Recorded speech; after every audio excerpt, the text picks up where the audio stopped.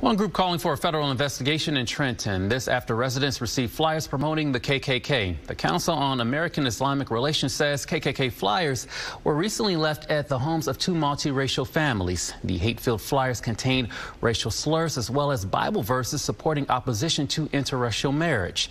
It's the same kind of disturbing incident that happened in the city back in 2016. The executive director of the Council on American Islamic Relations says part of the blame should be aimed at President Donald Trump. When we have the president of the United States of America who actually has been cozy with white nationalists such as the indicted Steve Bannon right now, then what can we expect when during an election year we have increased white nationalists and white supremacist activities going on in our neighborhoods in southeastern Michigan? So far, no comments from Trenton police.